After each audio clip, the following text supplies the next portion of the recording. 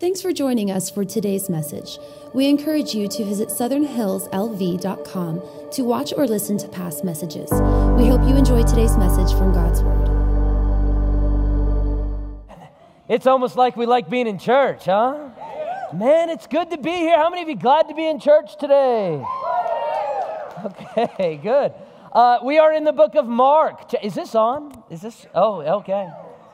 I'm excited. Oh, it's on. It's on. All right. Mark chapter number 4. And we're going to jump ahead right to a verse in the middle of our passage today, even though we're studying verses 21 through 41. We're going to look at verses 33 and 34. We're going to get our context, our bearings, to understand the passage that I believe God is leading us to study today. Man, it's cold outside. It's so cold. I am not supposed to live in cold. That's why I moved to Nevada. I visited Chicago with my wife over the last couple of days to teach at a couples retreat. And it was Chicago, and it was cold, and it was icy, and it was snowy, and it was cold, and it was cold. Anybody from the Midwest? How are you just thankful to God that you live here, right? I am too. God bless Las Vegas and all of our problems, you know. But at least we don't have snow. I had ice on my windshield this morning. I thought, why is there ice on my windshield? I don't understand. That has nothing to do with the sermon. I'm just so cold.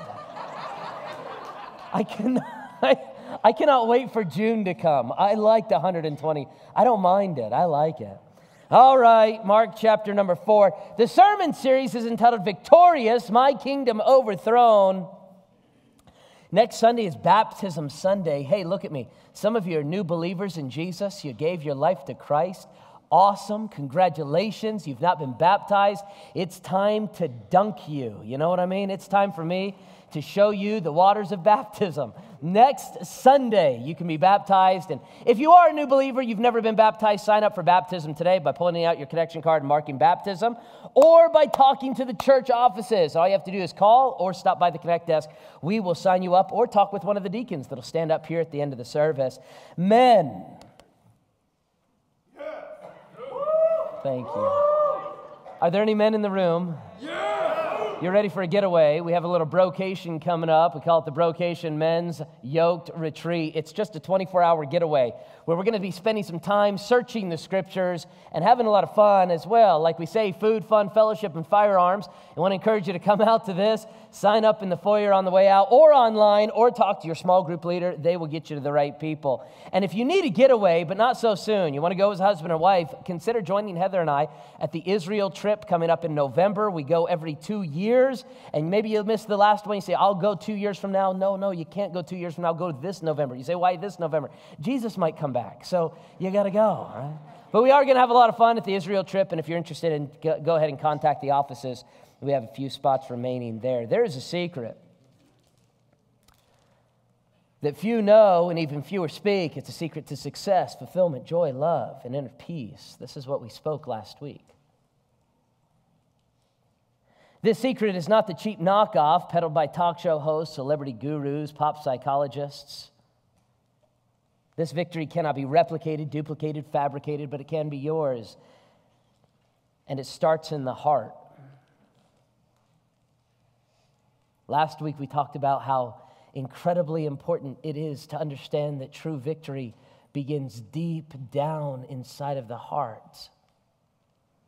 And it continues when you choose your king. That's today's sermon. Choose your king. Say it with me. Choose your king. Mark chapter number 4, verse 33, the King of Kings, Jesus Christ, is speaking to his disciples. And he says to them in verse 33, and with many of these, the narrator of the book of Mark says of Jesus, with many such parables, he spoke the word to them as they were able to hear it. Jesus taught in parable form. He gave illustrations of common life. And he used those illustrations, those visual aids, those stories, and he explained spiritual truths. But without a parable, he did not speak unto them. And when they were alone, he explained all things to his disciples. These stories Jesus gives, he gives to the crowd and then explains the meaning of the stories to his disciples. And in this moment of Jesus' ministry, he is concerned that his disciples understand how victory is obtained. He's consumed with teaching his disciples this secret. He knew that their hearts were filled with fear and doubt. And so he told them stories to help them overcome this fear and doubt. Now, before we judge the disciples, how many of you are like me and sometimes you have more fear than you should? How many of you sometimes fear can hold you back? How many of you like that? Sure, yeah, a lot of us. How many of you are like me and sometimes you doubt what you know to be true, but sometimes it's hard for you to have the strong faith in the midst of that doubt? How many of you are like me? Well, you're like them too. That's who the disciples were. Fear and doubt. And so I say today, as I open up with this proposition of the sermon, and that is this: don't be afraid. Don't doubt the process. Let us pray. Father in heaven, as we come to you in a study of your word, and in understanding 3 stories that you told and 1 story that was told about you, I pray as we uncover the truths of these stories, you would help us to overcome fear and doubt to accomplish your will, to see true victory in the days and the weeks and the months to come. God, help me. Help me to express what your word says. Help me to express what you've laid upon my heart. In the name of Jesus Christ, we pray. Amen. The sermon is very simple today. It really is. It's 4 stories. 3 stories that Jesus told, we call them parables, and then 1 story at the end that was told about Jesus, demonstrating the truths of these 3 stories. Mark chapter 4, verses 21 through 41 talk about these 4 stories. The first story I want you to see as relating to doubt and fear is what we're calling the lamp story. And the purpose of the lamp story, or the moral of the lamp story, is don't hide the light you've been given. Say the moral with me. Don't hide the light you've been given. Look at what Mark chapter 4, verse 21 says. It's on the screen. It says in the Bible, it says specifically, also he said unto them, is a lamp brought to be put under a basket or under a bed? Is it not also to be set upon a lampstand? Say, what does that mean, this passage?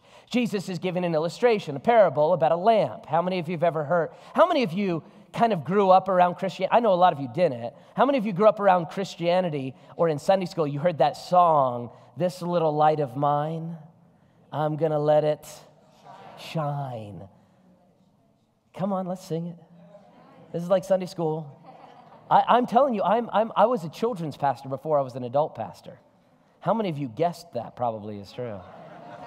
This little light of mine, I'm going to let it shine. We're not going to sing it. You know not what. Oh, you want. Oh, come on, why not? This little light of mine. You're way off, man. Stop. He ruined it. Do you remember this one? Do you remember this one? Hide it under a bushel. No!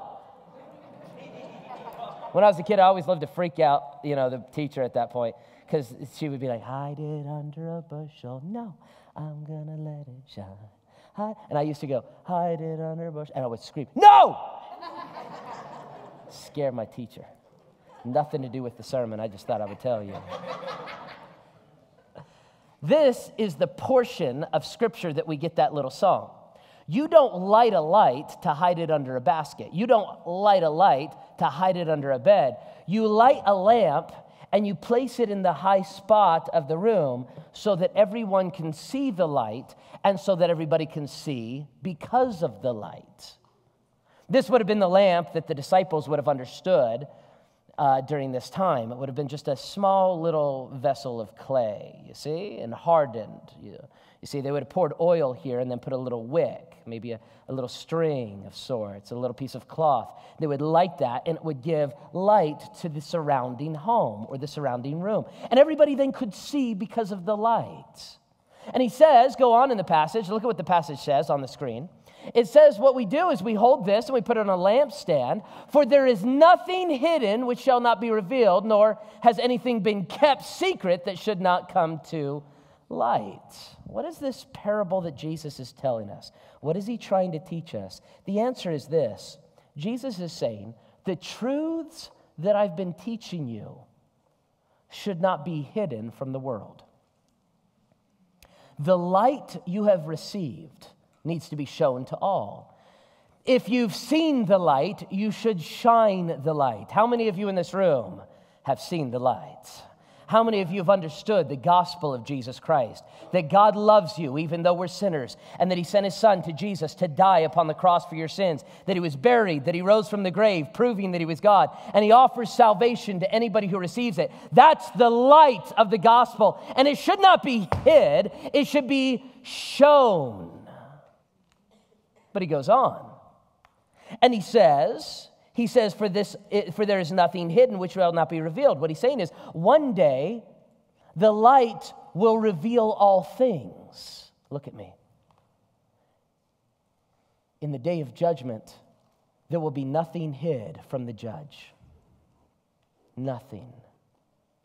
Not your good works and not your bad works.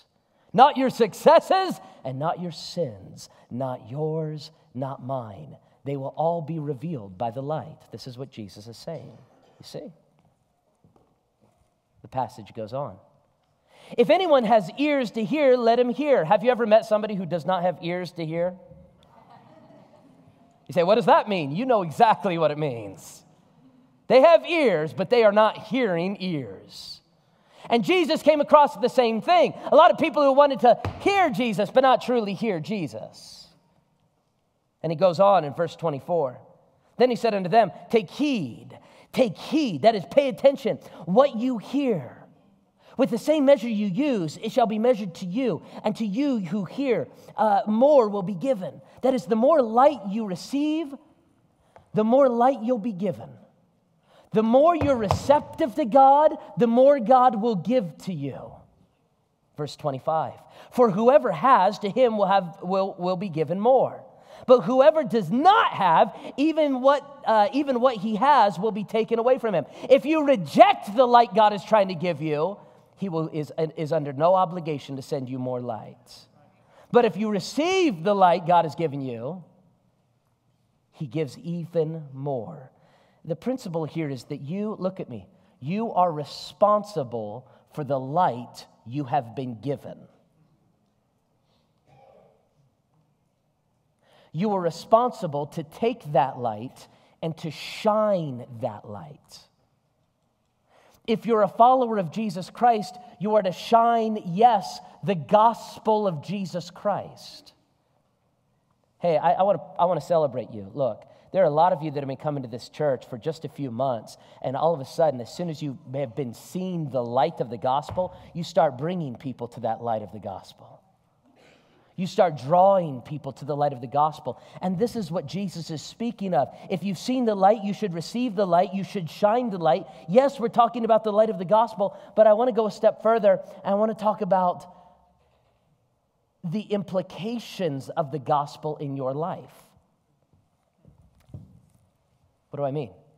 What I mean by that is this, is that because God has shown you the light, he did so to save your soul, but not only to save your soul, to call you on mission.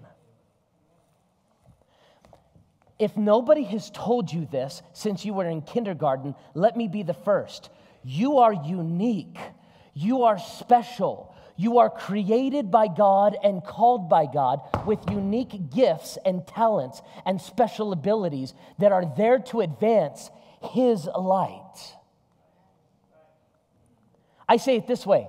God has put a dream inside of you. Your dream is your calling, and your calling is your ministry, so shine. The problem with us is often this, that we have experienced so much discouragement and so many problems that when it comes to shining the light of our dream, we get nervous. We've seen people and shared with people the dream that God has put on our hearts, and we think, I don't want you to see this because of what you might think of me. You might judge me for my dream. You might think me overly ambitious. You might think me too prideful or arrogant. And so the dream that God has put on my heart, I'm going to hide under a bushel. And in doing so, we displease our master and we hold back his kingdom.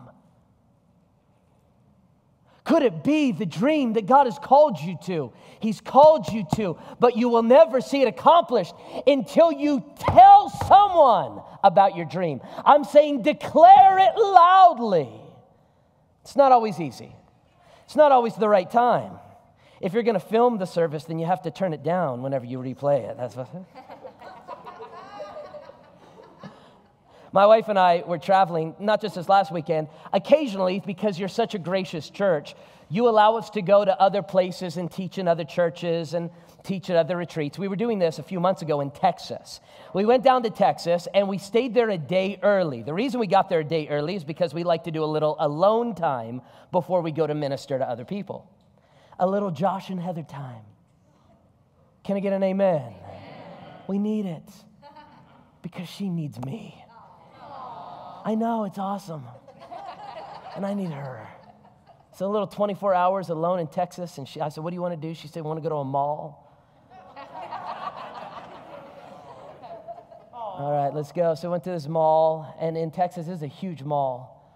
Like, I don't know what Texas has got to prove, you know what I mean? Like, everything's bigger in Texas. That mall was the size of Delaware. It was huge. I'm serious. We spent 6 hours walking around this mall. I thought, I hate it.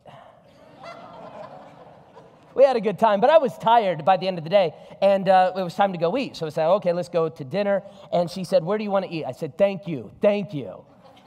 There's only one place I want to eat when I'm in Texas, and that's only the one place I want to eat no matter where I am, and that's Texas Roadhouse. Thank you. God bless you, and God bless Texas Roadhouse. It's a great place. How many of you know what I'm talking about? Texas Roadhouse Grill, this place. God created the Texas Roadhouse Grill on the 8th day. That's what happened. The rolls are so good. The butter. They make cinnamon butter. They put cinnamon in the butter. I don't think you understand what I'm saying, or you would be more excited. They figured out, the scientists of Texas Roadhouse have figured out how to put cinnamon in butter, and then you put it on the rolls and you consume it, and God is happy. And so I'm sitting there, it's very late, I'm tired, and I'm exhausted. All I want to do is eat my $10 sirloin and all the sides, and I want to eat it. I want to go to my hotel room. I want to sleep, go to bed, and get up and do the thing that I came to preach for. And I'm sitting there across the table, and my wife says to me, she looks up and she says, after the rolls came, and I'm just exhausted, and she said, hey, Josh, she said, this would be a perfect time to talk about our hopes and our dreams and our fears.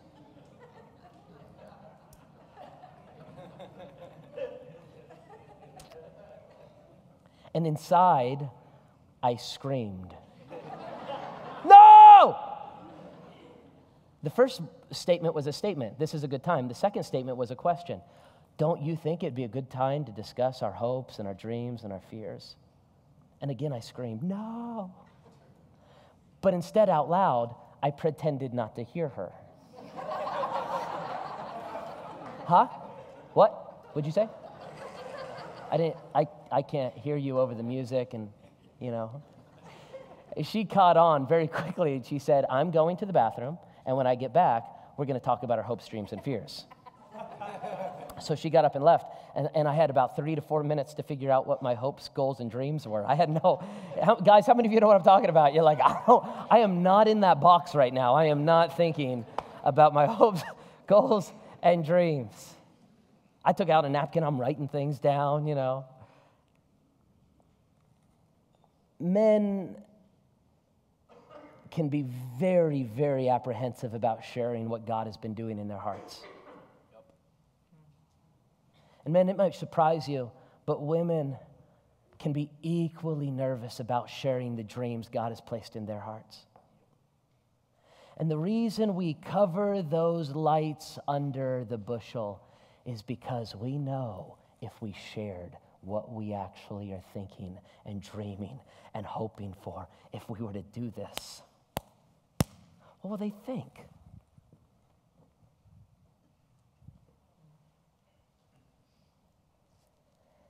Let me state boldly for the person who doubts. Let me state boldly for the person who fears. God has placed a dream deep in your heart, and you know it because it burns inside of you. It burns deep inside of you. You know that you need to write that book. You need to start that business. You need to raise that family. You need to adopt that child. You need to join that mission. You need to get healthy. You need to get rid of that weight. You need to give up that addiction. You need to run for that office. And what I'm telling you today, whatever it is, if I mentioned it or not, it's burning deep inside of you. It's a calling of God in your life. God is revealing it by the light of His Word even now. He's speaking to you about it. He's confirming it in your heart. And what I'm saying is, it's time to tell somebody about that dream, to declare it, to say it out loud, to make it real. You say, why? Because as you declare it, as it becomes real, you then have an opportunity to pursue it. And by God's grace, He will make it come about. And in doing so, it advances not you, it advances Him and His name. Wherever His disciples succeed, His name succeeds.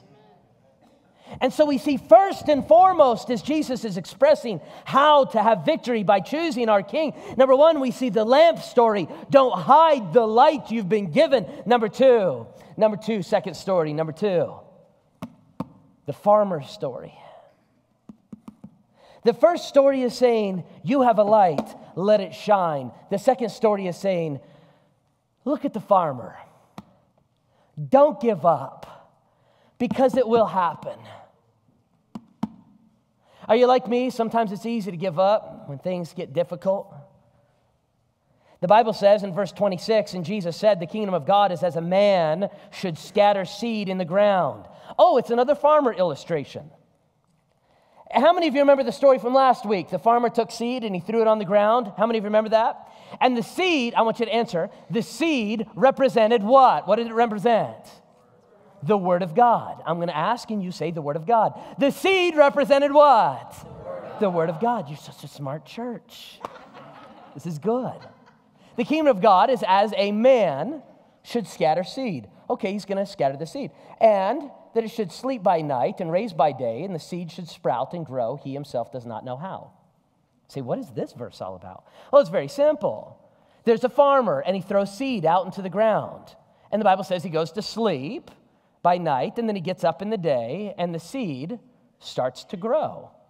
And if you ask the farmer, how does that happen? He'd be like, I don't. What do you mean? Well, how does the stuff grow? He'll say, oh, it needs sunlight. No, that's not what I asked. Oh, it needs rain. That's not what I asked. Oh, you need to dig up the soil. I'm not asking how to make it grow better. I'm saying, how does a seed turn into the fruit? How? And the farmer's response will be, I don't know. It just happens. Fascinating, Jesus. What else will you tell us about this? The farmer doesn't know how the seed goes into a crop. It just does. Verse 28. And the earth yields crops by itself. Have you ever noticed that the earth itself just brings forth food? How many of you have ever had a crab apple? Amen. Don't eat it. It'll make you sick. Oh, no, but they're good, right? Look, it goes on. For the earth itself can bring forth crops of itself. First the blade, and now it's going to describe. Jesus is describing the growth process. First the blade, and then the head, and then the full grain of head. The Word of God, when it's planted inside of us, it just starts to grow. Immediately. Eventually. Systematically. Strategically. We call it sanctification.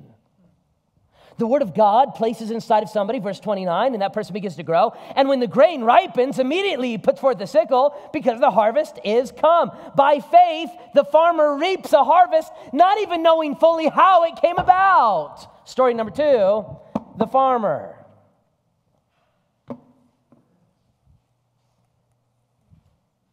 All you have to do is take one of these kernels, place it in the ground somewhere, and an entire stalk comes up, and hundreds and hundreds and hundreds more kernels come on several ears of corn. How's that happen? I don't know. It just does. Listen to me. There are too many of us asking about the dream that God has placed in our hearts. How's it going to happen? The answer is, I don't know. God will make it happen. God's the one that does it. The question is, will you give up on the process? Look at me. Some of you are new Christians, okay? Look at me. Some of you are new Christians, and you're thinking to yourself, man, Pastor, I'm not becoming a great Christian yet. I mean, this is really hard. I still screw up all the time. How many of you are like me? And even though you've been a Christian for a while, you still mess up occasionally. How many of you are like that? You ever get disappointed with yourself?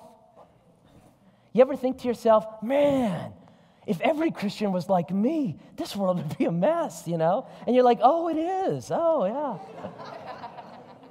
Do you ever look at yourself and say, come on, man, you've been a Christian now for a long time, and you messed up again. What's wrong with you? And you ever think to yourself, man, I don't know. I've been a Christian now for months or years, some of us decades, and you think, I just want to give up.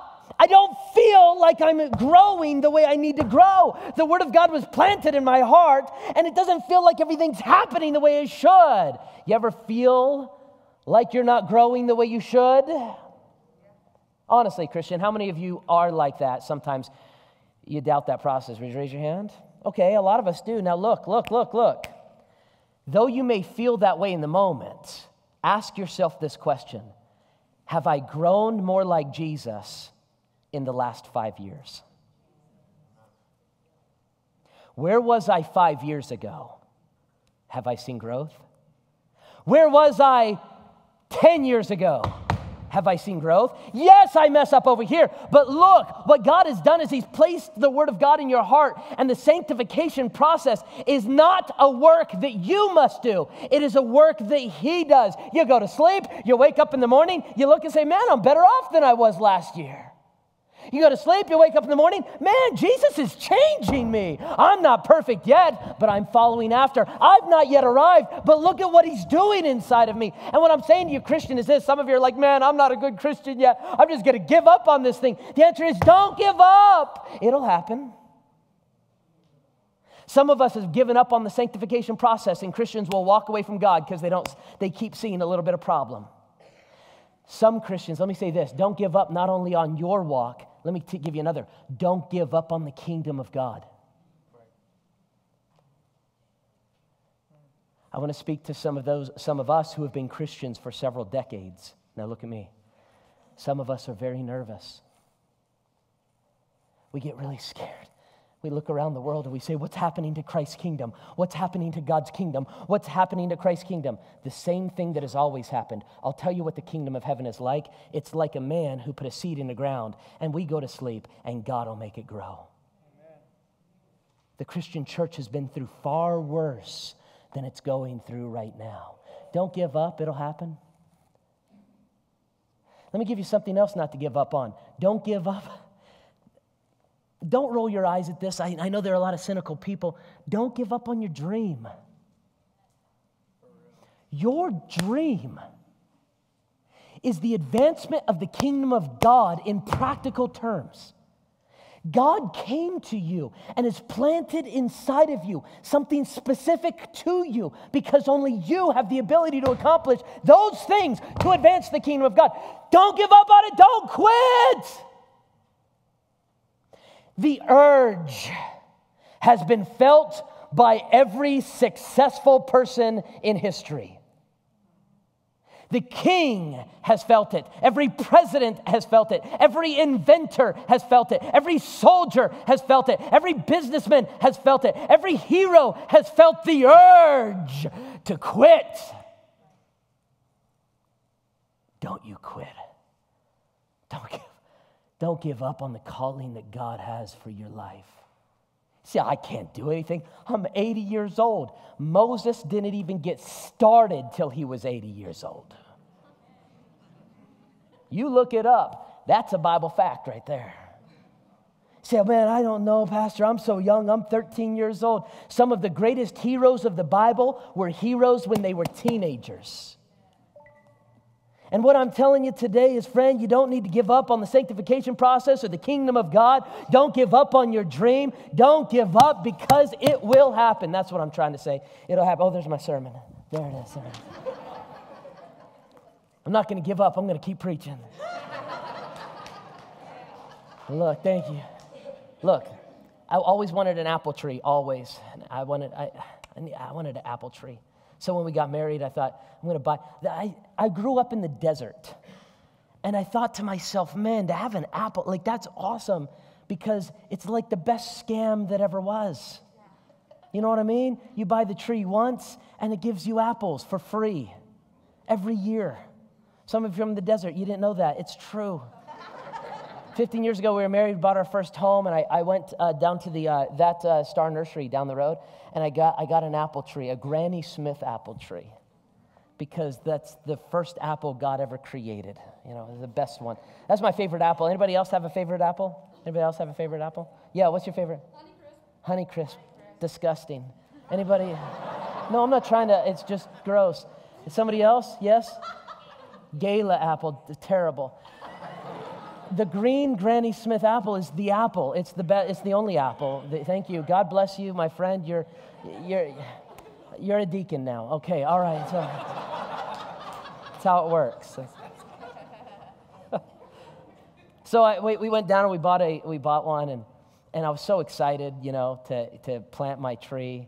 It was like this tall, and we planted the tree, and I was so excited to get my free apples. And we planted it in the summer, and springtime came. It's February. I'm like, pretty soon I'm going to have apples. And March came, and the green leaves came up, and the flowers blossomed. I said, that's what happens, you know, the flowers, and then the apples come. And then summer came, and there were no apples. Now, some of you know better than I did. I don't know. And I'm like, what is going on? I was mad. Like, I'm not trying. I was a little upset at the apple tree. I went to the Star Nursery. I complained. I'm like, you sold me a lemon of an apple tree, you know, like that's not great.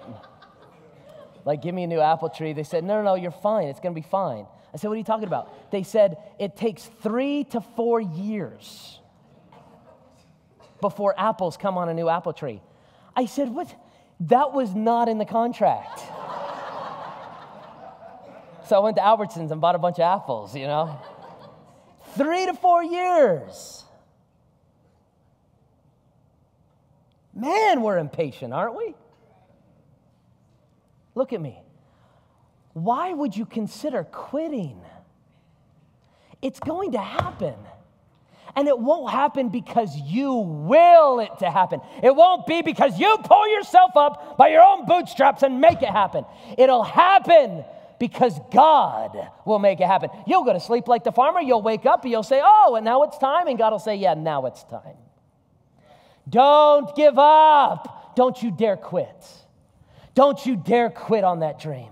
Number 3, we see today the mustard story. Now Jesus wants to deal with the mustard story. You say, the mustard story what? Yeah, the answer to the mustard story is don't be shocked by the results. Say it with me. Don't be shocked by the results. Now then Jesus said, to what shall we liken the kingdom of God? Or what shall this parable be that we shall picture it? It is like a mustard seed which is sown on the ground and is smaller than all the other seeds of the earth. But what does it say? It says, but when it is sown, it grows up and becomes greater than all the herbs, and it shoots out large branches so the birds of the air may nest in its shade. The mustard seed.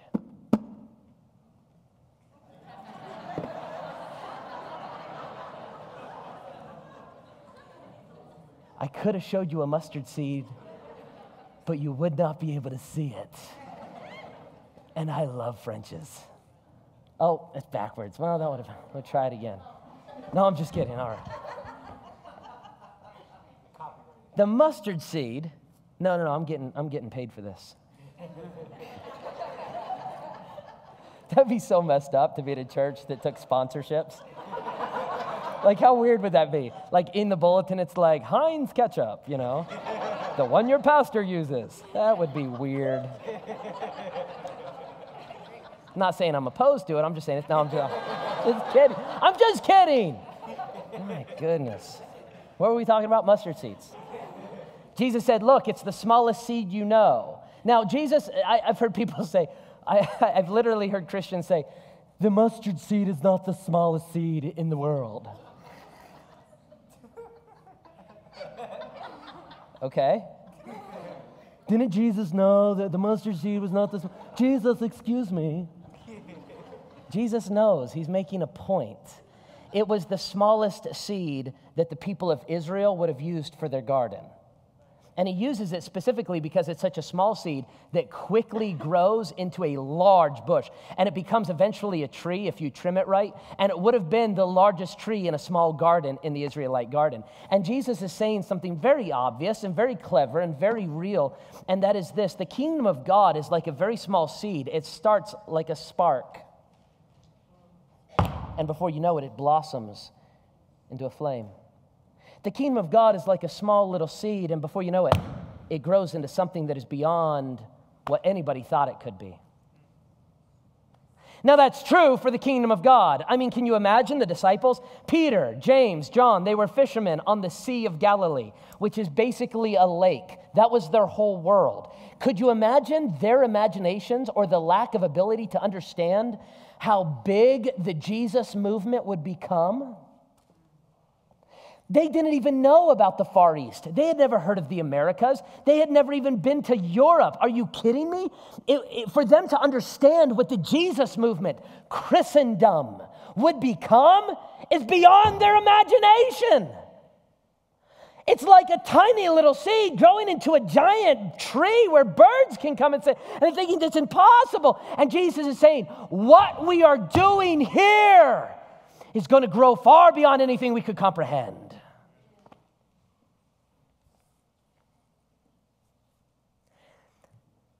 Could it be that your dream, once planted, will grow beyond anything that you would have ever expected? Touching people in generations to come in ways you would have never known. Drawing people to the name of Jesus and the advancement of his kingdom above all in a way you would have never known. This is why it is such a dangerous thing to lock away your calling. Do you see? And so to illustrate all of these points, Jesus tells 3 stories. And then brilliantly, the writer of the Gospel of Mark ends the chapter by telling his own story about Jesus.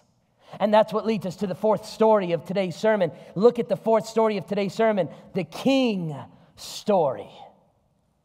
This part is awesome because the message and the lesson from it is this: don't let fear control you. Some of you are ready to share your dream, but you're afraid of sharing your dream. Some of you are ready to give up because you're afraid of moving forward.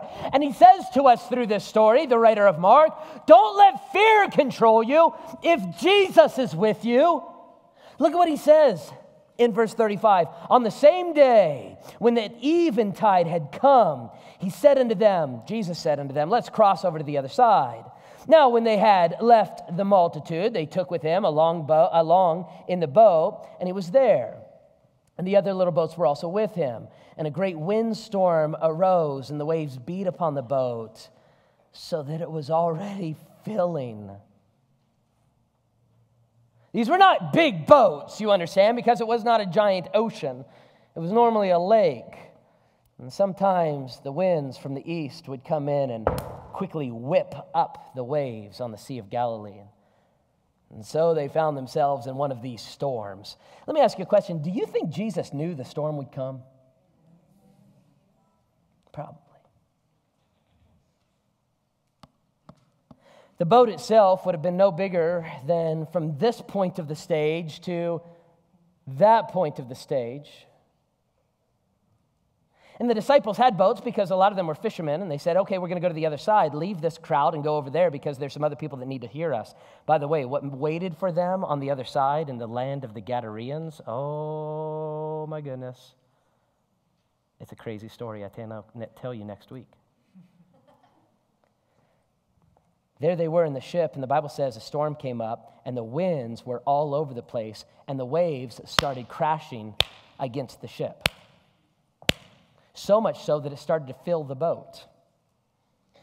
Now, I don't know about you, but I would be really nervous if I'm in a boat with 11 other guys and all of a sudden the boat started to fill up with water and I'm miles away from the land and it's the middle of the night. This would make me afraid. But the Bible says something very interesting that cannot be discounted. Look at what it says. It says, and a great windstorm arose, filling the boat, verse 38, but he was in the stern, asleep on a pillow. Here's the but that you need to remember. Look at me, those who are afraid. Look at me, those who doubt. Hear me. But he was in the boat. How are you going to be afraid when Jesus is in the boat? Say, oh, I don't know what's going to happen in Christianity. I don't know what happened to my home. I don't know what's happening in my business. I don't know what's happening in my dream. I can't do what you're asking me to do, Pastor. I'm afraid. How are you going to be afraid when Jesus is right there in the boat? Notice this. I love this. He's asleep. He's like totally cool. Have you ever realized this? There was never a moment in Jesus' life from eternity past even to this moment where Jesus was like, oh no. Never once. Jesus has always been completely and utterly in control. Even when we, his disciples, are freaking out. And the Bible says that's exactly what happens. So the Bible says they wake up Jesus, look at what it says, and they said to him, Teacher, do you not care that we are about to die? Okay, there's so much in this one phrase. First, they call him teacher. I love this because instead of calling him Lord or Master or Son of God, they call him Rabbi. To them at this moment, Jesus is a good rabbi. He's a nice teacher. He teaches really nice things about mustard seeds and about farmers and about lamps. He's a good teacher. But in this moment, they're going to understand that he is more than a teacher. He is God himself.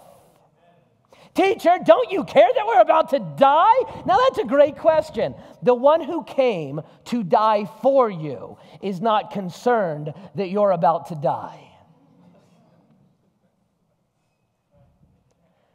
Look at me.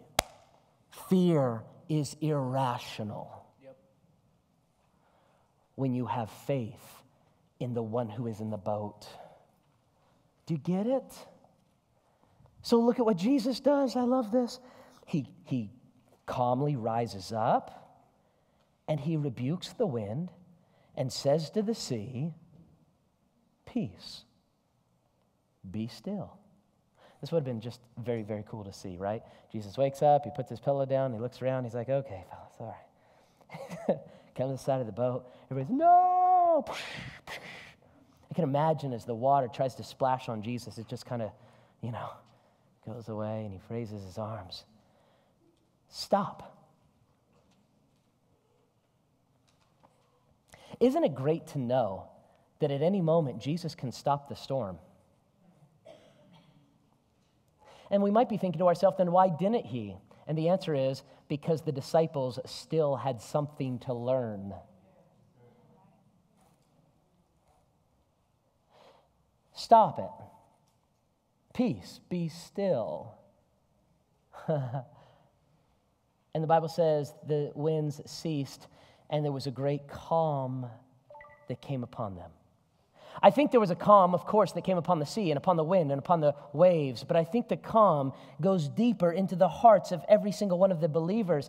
And he says to the disciples, now these are the words that should penetrate and pierce our hearts. If you're a disciple of Jesus, he not only says it to them, I hear him saying it to us. He says to them, why are you so fearful? How is it that you have no faith? I was right here the whole time. And they fearfully, the Bible says, and they feared exceedingly, and they said to one another, I love this part. The chapter ends when they say, who can this be that even the sea obeys him? Well, the answer is he's God.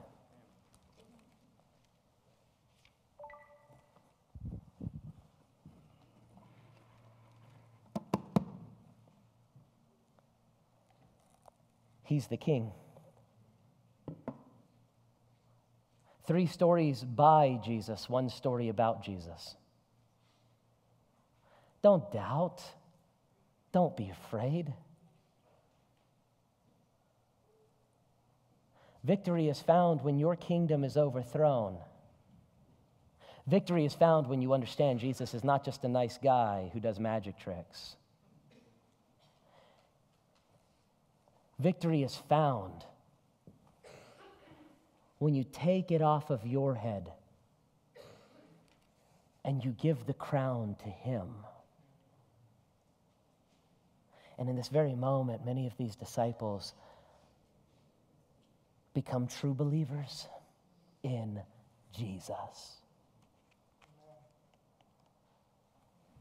So how about you?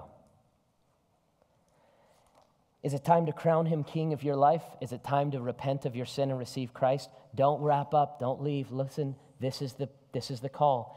Is it time for you to acknowledge the lordship of Jesus Christ and give your life to him? Or are you going to hold on to it? Maybe for you, you say, I know Jesus is in the boat with me. I know he's my King and Savior. And I know he's put a dream in my heart. Maybe for you, it's time to declare that dream and say it out loud to some people. The first step of making it a reality. For some of you, you've been pursuing the dream that God has placed in your heart, and you've been ready to quit. And I'm telling you, your decision today is to say, no, I'm not going to quit. It will become fruitful in its time, in its season, far greater than anything I ever expected. Whatever it is that God brought you here for today, I beg you, don't leave without taking it home with you by making a decision for Jesus Christ even now. So let's close in a word of prayer.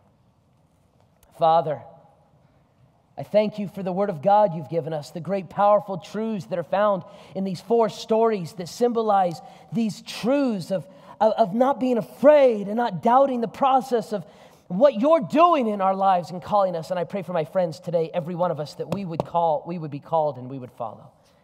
In the name of Jesus Christ, we pray. If God has used this message to impact your life, we would love to hear from you. Please send an email to connectdesk@southernhillslv.com.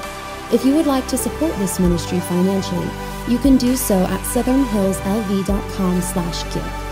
We are always encouraged to hear how God is using this church in Las Vegas to reach God's people around the world.